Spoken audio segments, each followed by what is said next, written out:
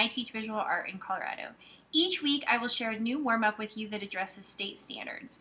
These warm-ups can easily be modified to fit national standards or the standards in your state. Each warm-up will take 10 to 15 minutes of class time and are appropriate for grades 6 through 12. Warm-ups are a great way to address a wide range of standards and ensure that your students are spending the majority of their time being artists, making art. This week, I'm going to talk about Matthew Palladino and the term conceptual art as it relates to contemporary art. Students walk into my classroom with the warm-up displayed on the board. After the bell rings, I introduce them to the artwork of Matthew Palladino with a quote from a recent interview with Gabe Scott at Juxtapose.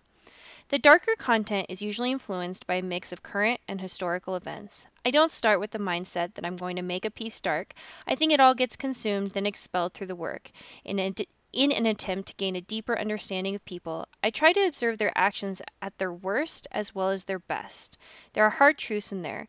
I feel myself having to sit with it a while, trying to put myself in the mind of the offender and the victim.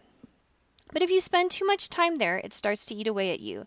So then I try to untangle it from my consciousness, which making art helps to do. The darker stuff I try to be careful with, especially when dealing in real-life events.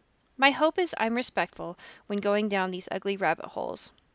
They're not my stories, and these things really happen to people, so I try not to get too emotionally self-indulgent or fetishistic. But something about it draws me in, and that's the cycle that ensues. I review the term conceptual relating to or based on mental concepts, and then provide them with directions. Review the artwork of Matthew Palladino, the posted quote from an interview with him, and the definition of the word conceptual. Using a perfect 3-sentence answer, explain what you think it means for artwork to be conceptual.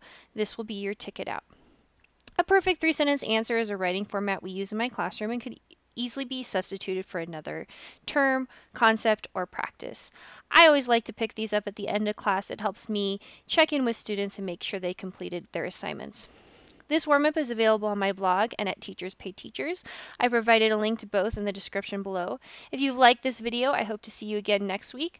Like and subscribe to be notified the next time I post. Every artist was first an amateur. Ralph Waldo Emerson.